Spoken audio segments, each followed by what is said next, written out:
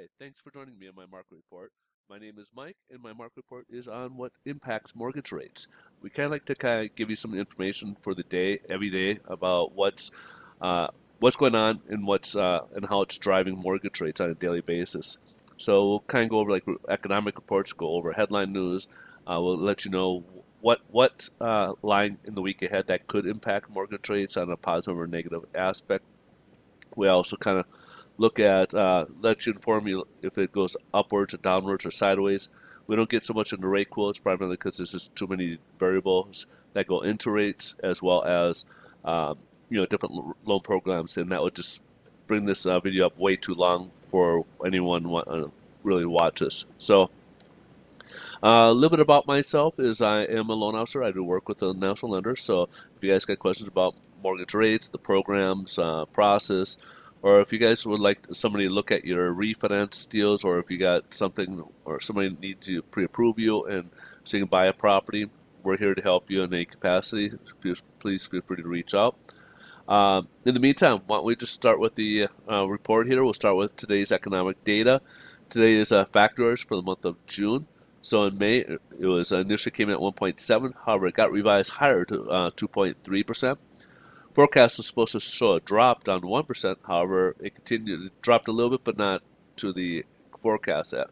It still went up 1.5%. Still decent numbers here for the month of June. Tomorrow we'll get the ADP with the first look of the three data we'll see for job numbers for the month of July. Those are the private payrolls, and of course, every Thursday we get the initial jobless claims. And then Friday we get the Bureau of Labor Statistics data, and that will be probably a big one this week. People are going to start watching that a little bit more because it'll give them more idea as to the Fed's, or give them more insight into what the Fed might be thinking in terms of tapering talk, because they want basically jobs to be at a certain level.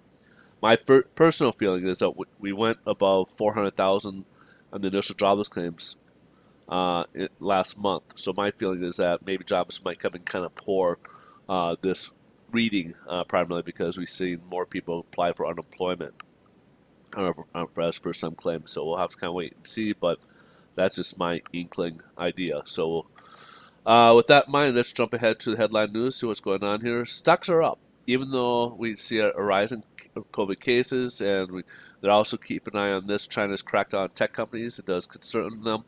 However, they're still bullish about the Q2 earnings reports. 85% of the companies coming in. I was hearing a number that 18% of are profit, about beating estimates by over 18%. So we're getting some really good economic data in that regards.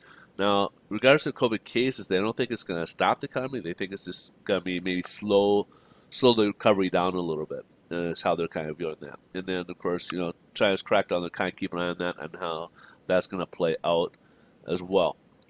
Let's jump ahead, see how this is playing out with the bond market. And we started off much higher. Most lenders came out with the pricing up here. Just recently, it just pulled back a little bit. We're down about 6 basis points. So I would simply say that pricing should be about where we left off yesterday. We had some price improvements, so we were at about 13. We ended up closing up 13 basis points.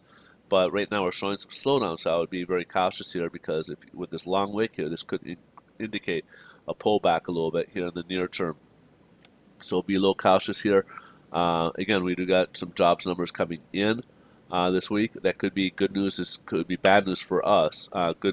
Bad news could be good news for stocks in this case, because if the jobs reports don't come in that good, that means the Fed will continue with its easy money, and stocks may like that, and that may take money from the bond market. So just be a little cautious coming ahead here, what we're looking at. But in terms of right now, as of right now, mortgage rates are about the same, but that could potentially change here. And tomorrow you could see this, of course, even worse and a little bit further. You can see this towards the downside here.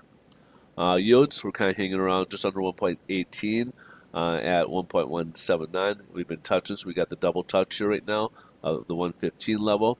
So again, we see this hammer. This could be a reversal here. We could see a trend reversing upwards again, showing some weakness in its movements.